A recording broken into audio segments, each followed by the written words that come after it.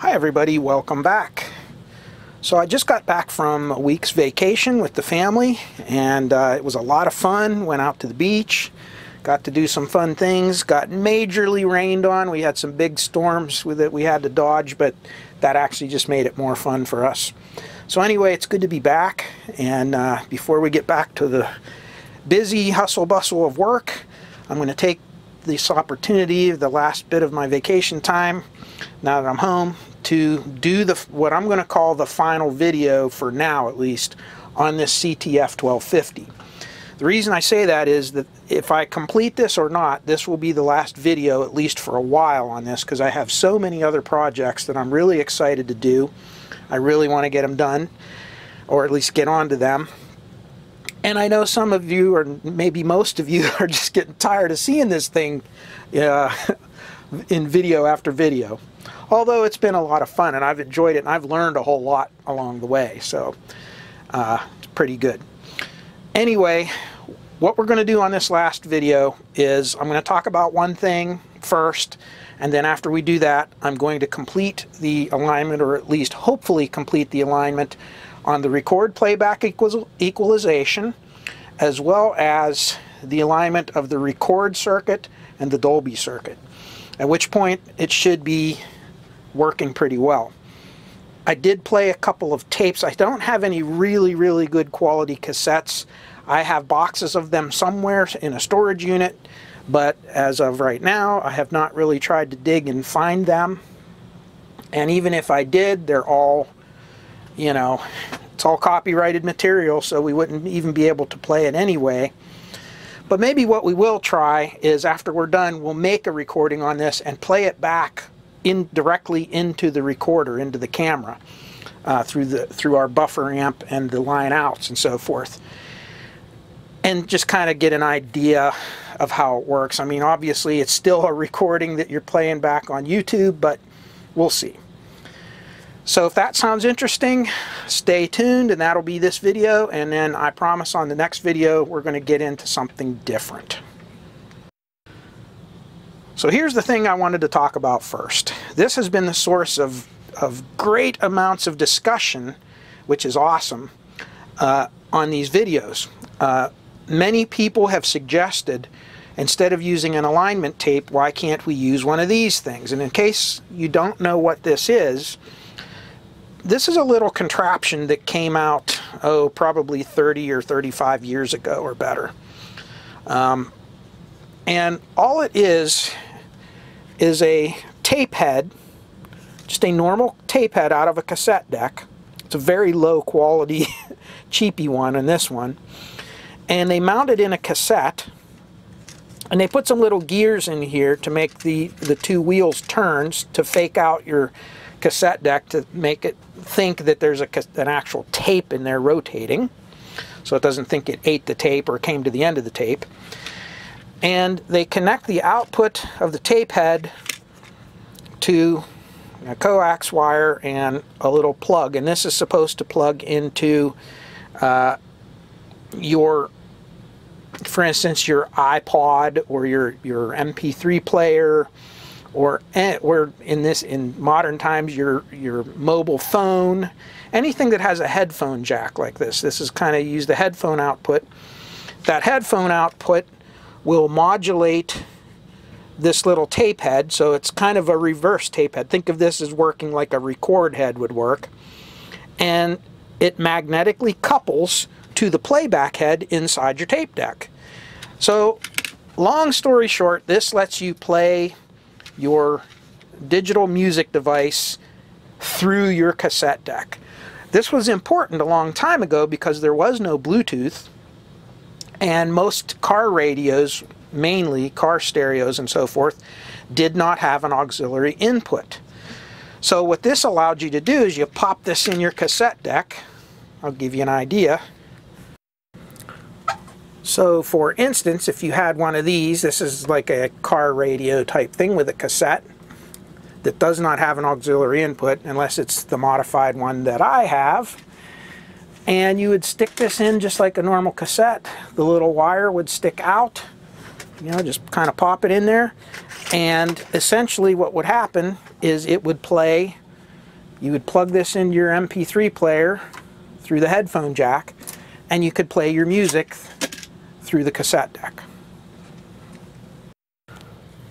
So this leads one to say, why in the heck are you spending all kinds of crazy money on these pre-recorded test tapes from GenLab and from other sources that cost a lot of money, and the tapes wear out and all these other things and yada yada yada? Why would you do that when you could just connect this to your signal generator and play whatever signal you want into the cassette deck?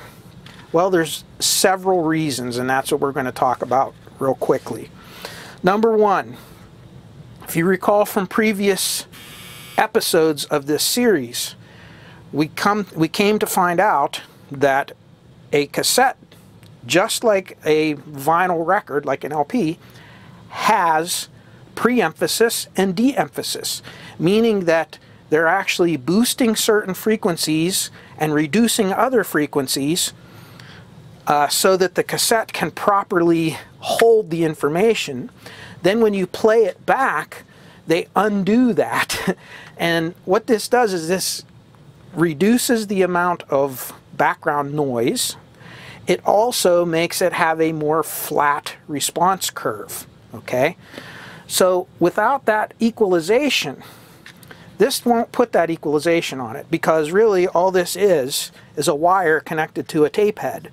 So you're just modulating that magnetic tape head directly. So it's not going to boost and cut the different frequencies that it needs to make it respond to the different frequency ranges properly. So there's no pre-emphasis. So that's number one.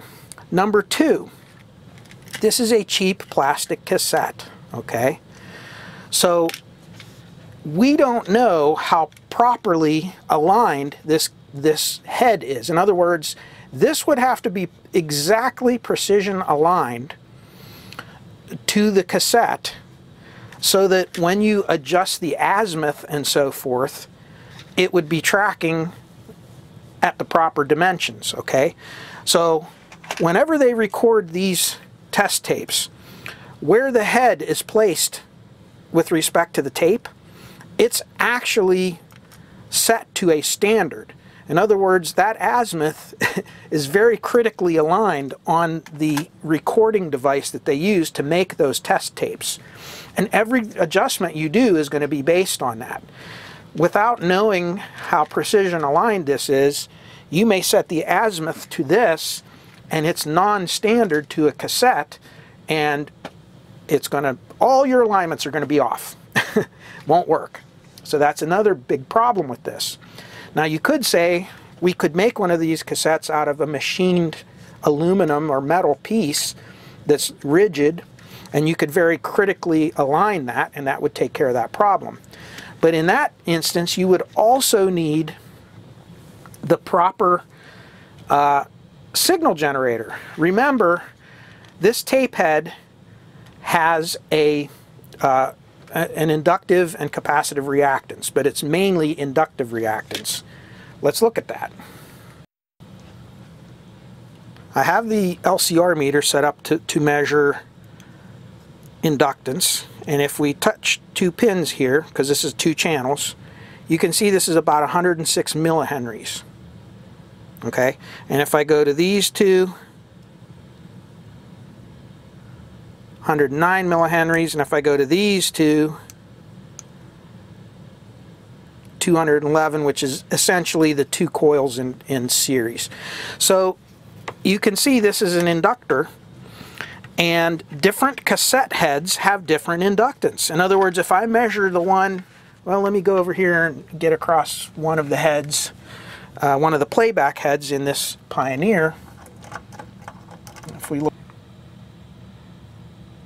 and you can see it's 156 millihenries. So it's a different inductance, and this will pose a completely different impedance curve to this one. Okay, they're all different, and the equalization to each of them then would also be different, if that makes sense.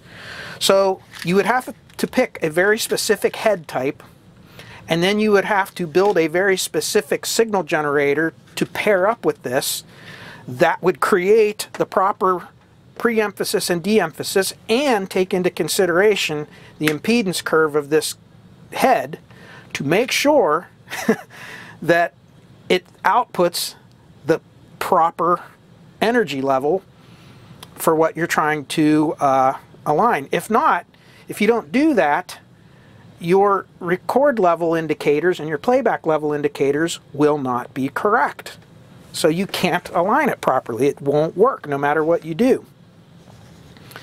So yes, you could probably do that, but then you would have a signal generator tethered to this. You wouldn't be able to use any other signal generator than the one created specifically for this head and this setup. So you could see how rapidly this would get to be an exorbitantly expensive and complex piece of test equipment. Then, to make matters worse, the distance between this head and the head that you're playing into would also affect the energy level because of the inverse square law. So the further away this electromagnetic signal gets from the playback head, the weaker the signal will be to the playback head. So that would have to be a very fixed thing, because remember, when I play the tape actually makes physical contact with the head. It eliminates any of that spacing error. So all of those things come into play and say, this will not work. Now you might say, well, but I can play my MP3 player through this. Well, you can, but I can promise you it will not sound accurate. There's no possible way it can sound accurate. So yes, the sound may come through there. Yes, you may be able to adjust your bass and treble to get it reasonably good enough, but it is certainly not something that you would be able to do a critical alignment of a tape deck with. So I hope that explains why you cannot use this. I think it was worth the 10 minutes to explain this to you guys so that you understand why we can't do it. All right, let's get on with the alignment. Okay, the first thing we're going to do is the bias adjustment. And you have to do the bias. There is a separate bias procedure for standard metal, chrome, and ferrochrome tapes. Unfortunately, I only have a standard tape and a chrome tape. So we're just going to do those two. But the procedure is the same for all of them. First thing they have you do is, if you look down here, there's a little standoff circuit board right here, these two circuit boards, and there are 4 pots. Each one of those, so you have left channel and right channel, and it represents metal, standard, chrome, and ferrochrome tapes. So what they want you to do for each of these is they want you to take these pots and adjust them to their center point.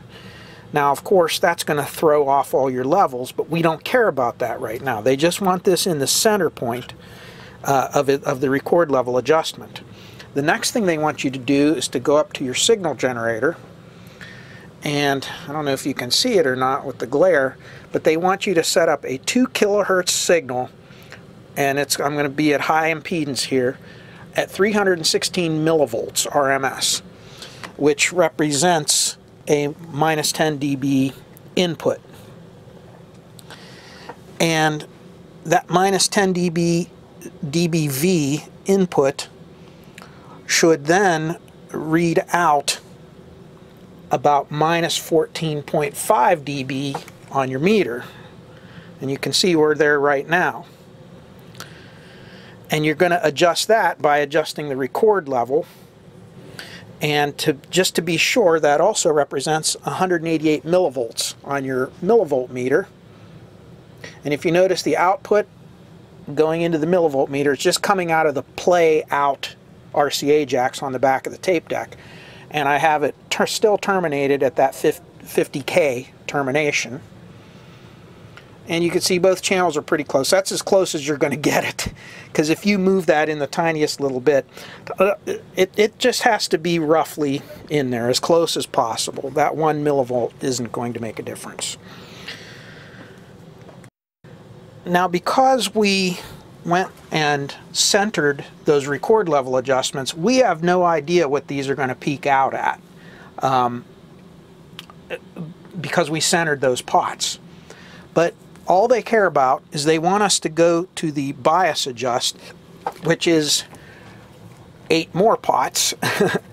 And you can see right channel and left channel, and you can see you have the standard, metal, chrome, and ferrochrome. And same thing over here, standard, metal, chrome, ferrochrome. We're going to work with standard tape because we're starting out with a standard tape, and we're going to adjust these for a peak. So what you're going to see is the meter is going to peak and then drop, and that's what they want. Right at that drop, that's where they want you to set it.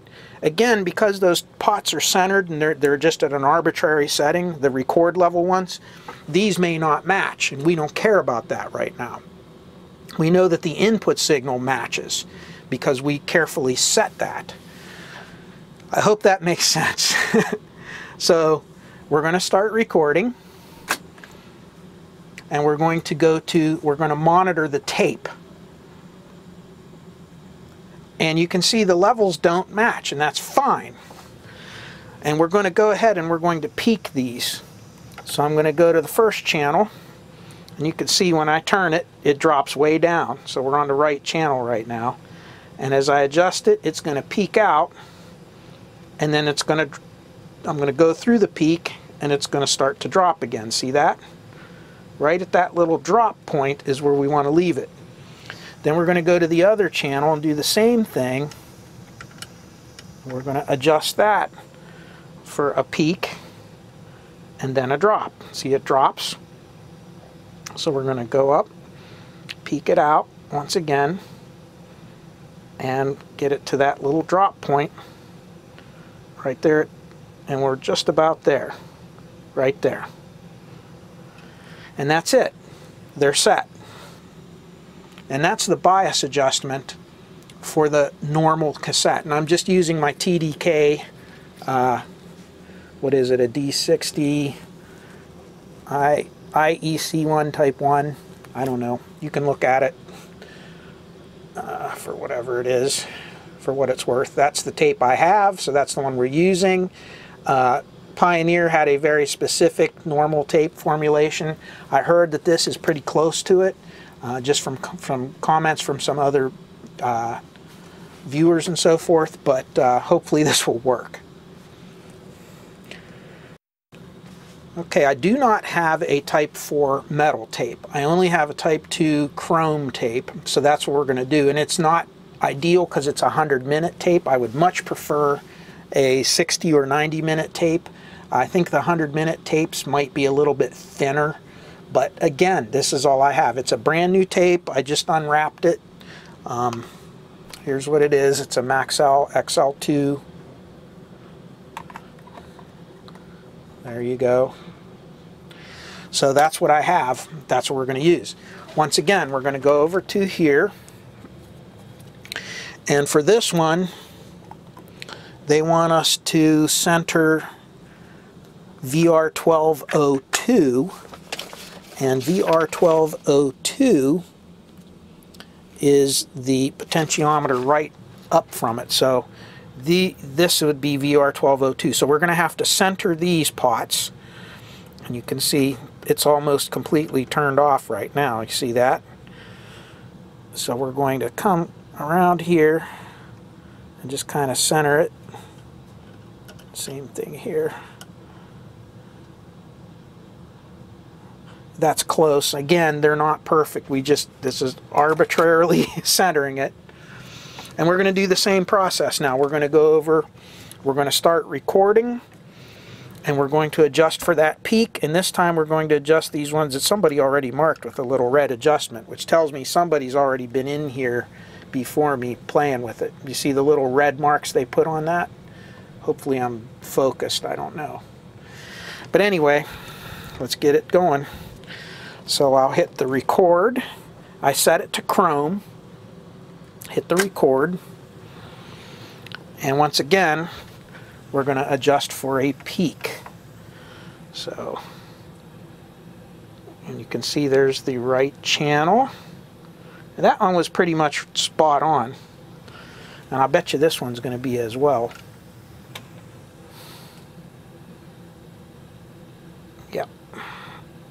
there. Okay. Okay, we're now going to do the record and playback frequency response adjustment. And to do that, we're going to feed a 333 Hertz signal at 31.6 millivolts into the input, record input. Okay. And I did verify with the meter that that is in fact what's going into the record jacks. These are tiny signals. You're then going to adjust these, and because these two potentiometers are not perfectly tracking when you're dealing with 1 millivolt increments, you have to kind of fiddle with each one individually, and it's very, very hard because there's a lot of friction between them. But this is about as close as I could get. And it'll bounce around 1 millivolt or so. And they want you to have 18.8 millivolts roughly. Again, we're talking about splitting hairs here. So we got that all set. And again, what we're going to do is we're going to recreate that record, the pre-emphasis. That's why you're going to see different levels fed in here.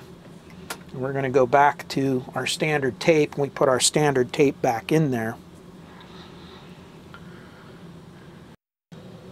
Okay, now that we have that set, we're going to go to tape.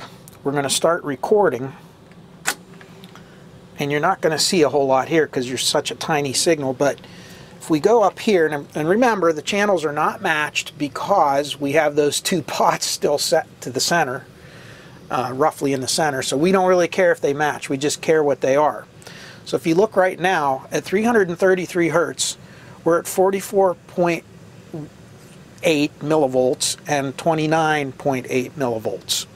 Okay, so we're going to write that down. So we want 44, so we're just going to say 44.6, we'll say, and 29.8. Okay, now without changing anything else, we're just going to change the frequency, and we're going to move it from 333 Hertz to 10 kilohertz. And the name of the game here, you see it's going to change. And you see the name of the game here is that that frequency has changed, but so has this level. And the idea is we want to adjust them so they match. And we're just going to go back and forth, and we want them to be within 1 dB of one another. So it looks like that we're off a little bit, so we're going to adjust this one till it says 29 again, right? And it's very, very touchy. You barely touch it and it makes a big change.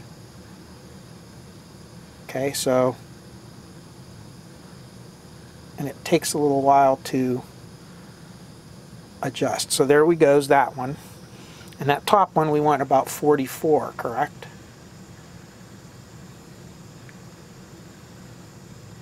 And you can see it kind of jumps through it. And I'm barely touching this pot, by the way.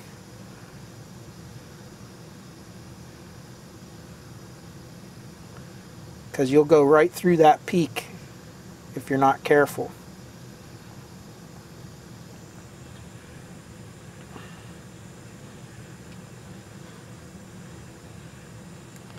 Alright, can't quite get it to stay up there on there, but it's close.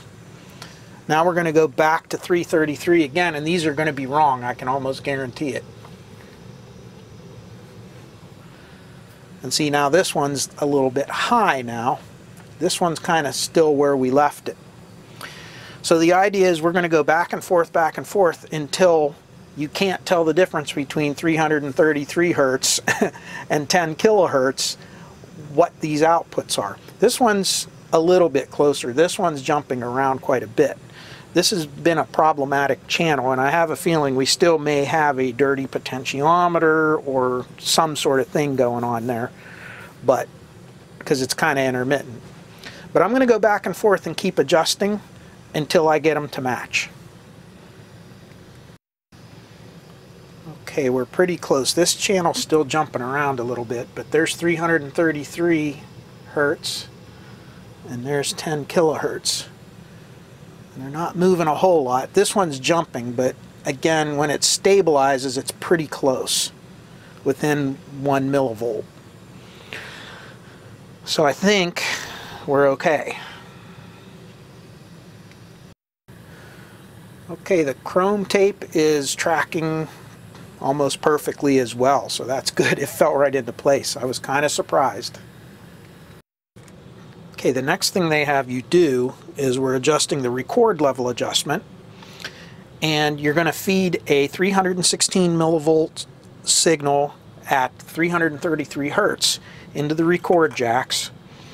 Then you're going to go to TP40 and TP41, which is right here and here, and I'll show you. Right here and here.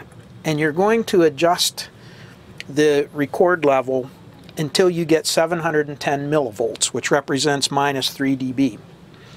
At that point in time, we're going to go back to our record level adjustments, and remember we centered those roughly, so they're off. We're going to adjust those until we get the 710 millivolts out when we're recording.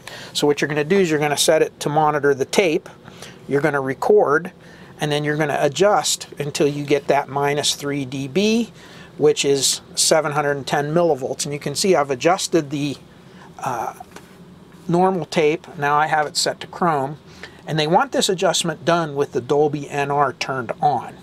This is not the Dolby adjustment yet, but this adjustment is made with Dolby turned on. So if we record, this should go up to about minus 3 dB, and you can see it does, and it should track somewhere around 710 millivolts. And since it's a single turn pot, if you breathe on it, it jumps a whole lot. So you could see the top one's 711, the bottom one's around 720 something, and it'll jump around a little bit, and that's just because the pot is so delicate and touchy. Really, all of these pots should be 10 turn pots, and if you really wanted to go crazy with this machine, that's how you would adjust it. Okay, next thing we're going to adjust is the Dolby record level. And what they're having us do is feed a 1 kilohertz signal at 316 millivolts into the record input jacks. We're set to source once again over here, and then we're going to use the input line adjustment for 0 dB, which should be 1 volt. And if we look up here, we definitely have 1 volt. Now, here's the thing. We want to turn this down by 40 dB, which means we want to turn it down till just the first LED is lit up. So if I turn this down here, so we want to go minus 40 dB, somewhere around there. And what we should see is about 20 millivolts. And of course, you have a little bit of leeway with that light turning on, so it's really kind of subjective. But when I turn it down and I look at my meter, 20 millivolts, 24 millivolts, and again, I'm still not convinced that the potentiometers are totally balanced. I mean, it's an old carbon potentiometer, but let's just go through the motions. If they're not matched, it says to go in and you adjust VR301 and VR302, which are these two pots over here. And I'll show them to you. And it looks like right now we're looking at the right channel that we have to adjust. So the right channel is the one that's a little bit high, so that would be this one, which is VR302. And we're just going to go in there, and I'm just going to adjust it just the tiniest little bit, which is probably going to be a mistake because these pots are so touchy.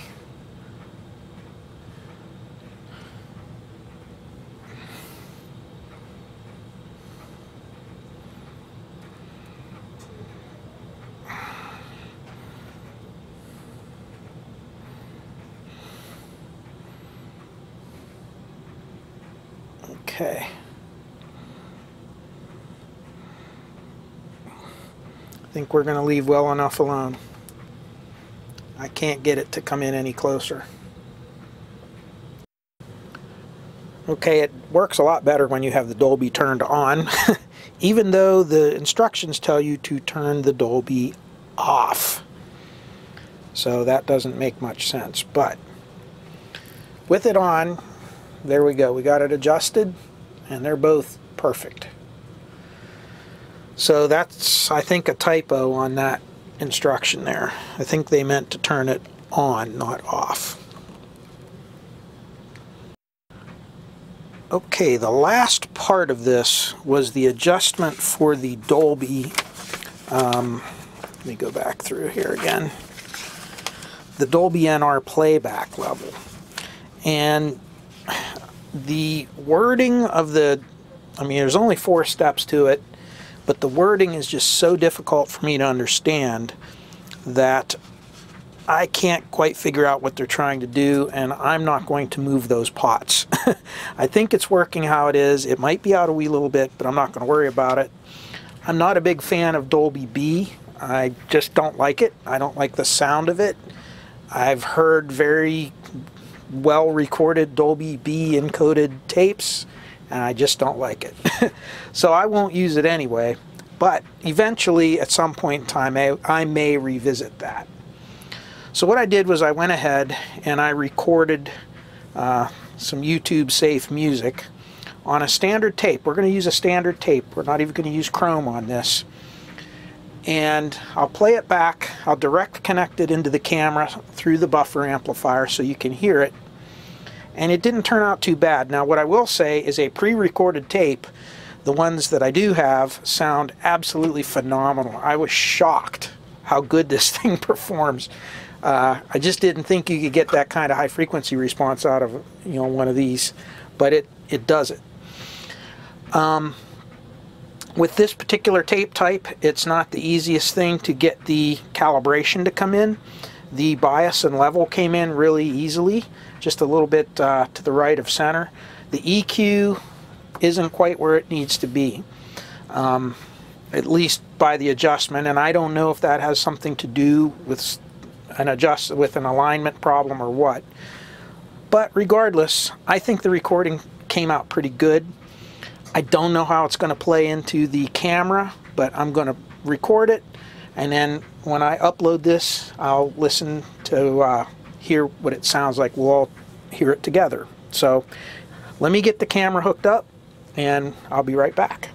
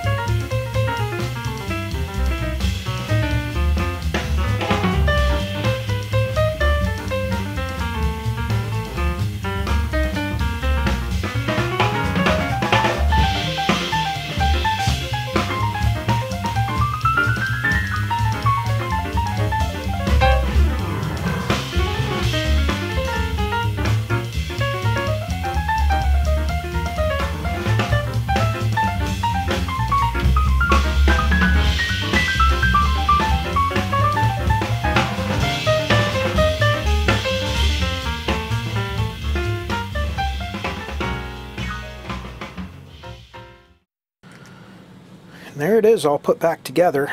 Like I said, I could probably use to go through the record alignment one more time for sure. And I will eventually do that, but I'm kind of burned out on this project. And the playback is fabulous, and that's really what I care about. So that's where we're going to leave it for now. As always, I wish you all peace, joy, happiness, and good health in your lives. And until we put the next project here up on the bench, I wish you all to stay well, and we'll see you again real soon. Take care. Bye-bye.